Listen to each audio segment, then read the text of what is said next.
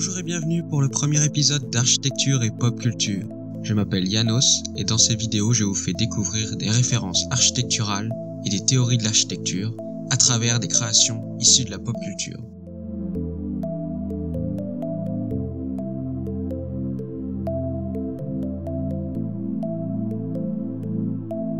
Dans cet épisode, nous allons voir ensemble la tour Stark du film The Avengers de 2012.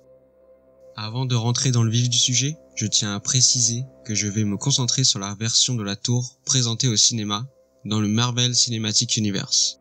Ce qui veut dire par exemple qu'elle n'a pas pu être construite avec du vibranium, un métal extrêmement solide de l'univers Marvel, comme c'est le cas dans les comics, car ce matériau était encore très rare lors de sa construction, bien avant l'ouverture au monde du Wakanda. Inventeur de génie, Tony Stark, alias Iron Man, est un personnage majeur de l'univers Marvel. Directeur de Stark Industries, il a créé la tour Stark entre 2010 et 2012 afin d'en faire le siège de sa compagnie. Après les dégâts causés par les Chitauri dans le film The Avengers et la dissolution du Shield après Captain America le Soldat de l'hiver, Tony Stark la transforme en tour Avenger et la met à disposition pour en faire leur quartier général. Enfin, après avoir déménagé les quartiers des Avengers dans le nord de l'état de New York, la tour a été rachetée et transformée. Je pourrai donc en parler dans une future vidéo si son développement continue dans la prochaine phase du MCU. À propos de sa localisation, la tour Stark est située dans l'arrondissement de Manhattan, dans la ville de New York, aux États-Unis.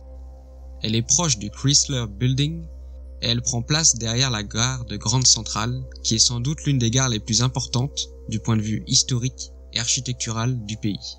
Mais ce n'est pas le sujet de la vidéo. Derrière cette gare se trouve le MetLife Building et c'est sur celui-ci que Tony Stark a décidé de construire sa tour. Il se sert donc d'un bâtiment déjà existant pour poser sa tour par-dessus. Ainsi, le socle de la tour, massif et large, est réel, alors que la partie supérieure, plus fine, plus élégante, sort de l'imagination de Tony. Le MetLife Building, anciennement Panham Building, a été construit en 1963 et a été conçu par Richard Roth de l'agence Emery Roth & Sons, Pietro Berrucci et Walter Gropius. Et c'est déjà le moment d'ouvrir une parenthèse. Avant de parler du bâtiment, je trouve important de parler de Walter Gropius. C'est un architecte pas aussi connu qu'un Le Corbusier par exemple, mais qui a autant marqué son temps et qui a notamment créé un style architectural. Gropius est né le 18 mai 1883 à Berlin et est mort le 5 juillet 1969 à Boston, aux États-Unis. C'est un architecte, designer et urbaniste allemand qui a été naturalisé américain en 1944 et qui a notamment fondé l'école du Bauhaus. À travers son enseignement, il introduit un nouveau courant artistique du même nom et pose les bases du mouvement international. Le Bauhaus se caractérise par la volonté d'associer l'architecture à l'artisanat, c'est-à-dire former des architectes savants qui maîtrisent plusieurs domaines tels que la peinture, la menuiserie ou la métallurgie. Cette pluridisciplinarité fait écho également à la Renaissance où les savants tels que Léonard de Vinci maîtrisaient l'architecture, l'ingénierie, la peinture, la sculpture et bien d'autres. C'est pour cela que ce choix d'emplacement de la tour Stark rend la symbolique encore plus forte. En maîtrisant par exemple l'ingénierie, les intelligences artificielles et l'architecture avec la conception de la tour, Tony Stark peut être considéré comme un savant moderne. Et voilà pour cette parenthèse. Si le sujet vous intéresse, je vous invite à aller voir ce qu'est le Bauhaus en détail. Ça vous permettra d'en apprendre plus sur plusieurs grands noms de l'art et de l'architecture, comme Ludwig Mies van der Rohe, mais aussi Paul Klee et Vassili Kandinsky. Il existe aussi un épisode de la série Architecture réalisé par Arte qui traite de ce sujet, dont le lien sera dans la description. Pour en revenir au MetLife Building, cette tour s'inscrit dans le style brutaliste. Son plan de forme octogonale se veut libre et ouvert. Autrement dit, elle utilise une structure de poteaux décalée de la façade. Ainsi, même s'il accueille majoritairement des bureaux, chaque étage peut être utilisé et organisé d'une façon différente. Cette forme s'inspire d'un projet non réalisé de Le Corbusier pour une tour à Alger. Et ce principe permet de travailler les façades assez librement. Les faces identiques et sans ornement lui donnent un aspect massif, comme un bloc d'un seul matériau. Cependant, le rythme des fenêtres est brisé par quelques irrégularités, comme les baies vitrées et les derniers étages. Ça permet de diminuer la sensation d'observer un seul bloc. Le MetLife Building utilise du béton liés à des panneaux d'acier, ce qui permet d'atteindre des distances entre poteaux plus importantes tout en gardant une très grande solidité.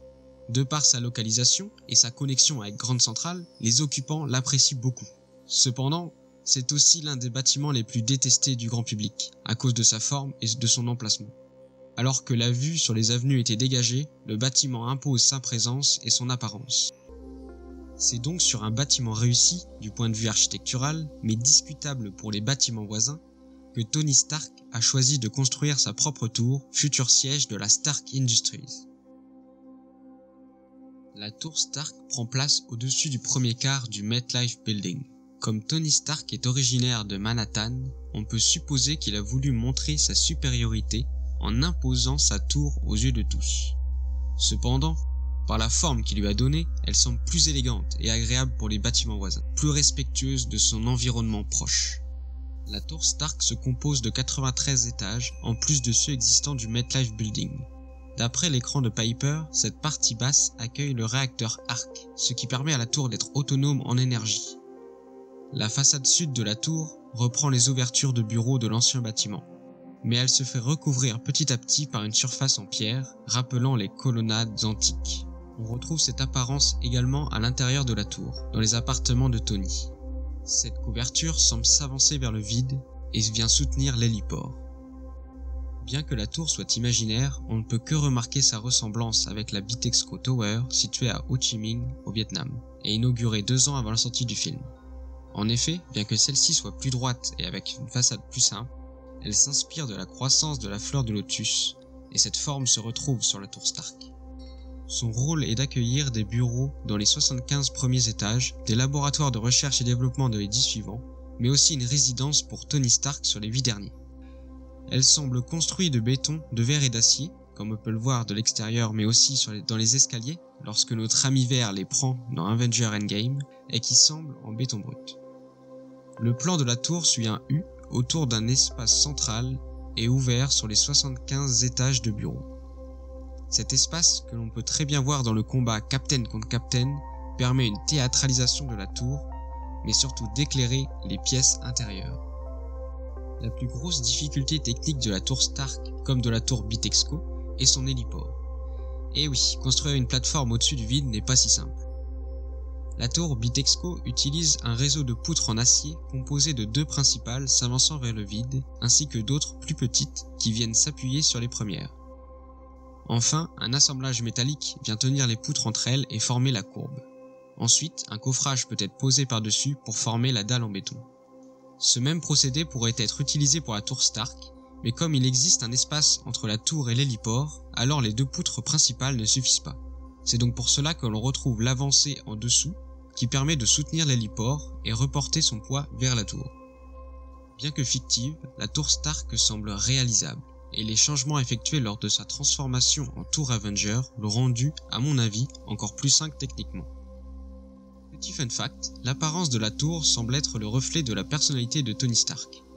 Elle passe d'une tour assez complexe, avec des façades variées, à une tour plus simple, plus sérieuse, comme représentant une maturité acquise par Tony Stark lors de la création des Avengers. Les changements concernent principalement le haut de la tour, détruit par l'attaque Chitauri.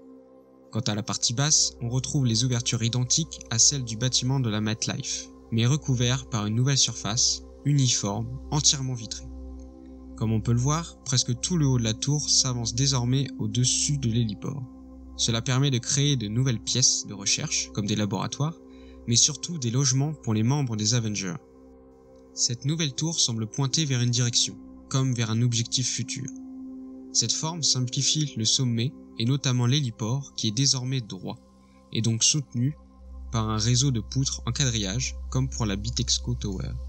Cette réhabilitation de la tour Stark reprend l'ambiance d'origine, tout en l'adaptant de la meilleure des façons à ses nouvelles fonctions, avec un style plus moderne et qui semble mieux intégré dans le paysage. Au-delà de l'aspect architectural qui est intéressant à regarder, c'est aussi un reflet de la philosophie et de la personnalité de Tony Stark. C'est pour ça que la tour Stark, ou tour Avenger, est devenue un symbole de la franchise Marvel, au même titre que l'héliporteur du Shield ou les nouveaux locaux des Avengers. De plus, sa forte relation avec les bâtiments existants permet d'aborder l'histoire de l'architecture et les acteurs qui ont façonné les villes d'aujourd'hui. La tour sera sûrement visible dans la prochaine phase du MCU sous sa nouvelle forme, que l'on aperçoit dans Spider-Man Far From Home, et qui semble rompre totalement avec les anciennes versions. Peut-être est-ce une volonté des scénaristes pour marquer le tournant de la franchise après la mort de Tony Stark et la relève des nouveaux Avengers. Merci de m'avoir écouté jusqu'au bout, c'était Janos dans Architecture et Pop Culture. N'oubliez pas de vous abonner et de mettre la cloche si ça vous a plu.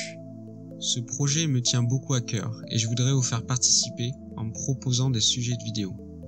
Donc pour que je puisse m'améliorer, dites-moi en commentaire ce que vous avez pensé de la vidéo et dites-moi quel bâtiment vous voudriez que j'aborde. À bientôt pour une nouvelle vidéo.